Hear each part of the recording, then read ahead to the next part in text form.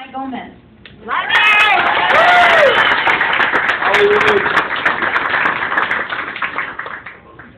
Lanai's softball career started to come together at the end of last season. She did nothing but take it to the next level from there.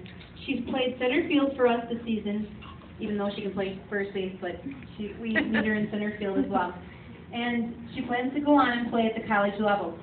She can slap straight, hit strongly to all fields, and that alone makes her very versatile to a coach.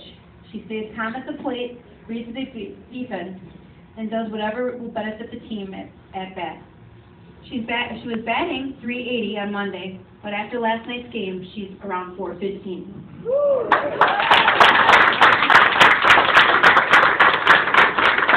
Oh, and look, Lanai receives our Most Valuable Player award.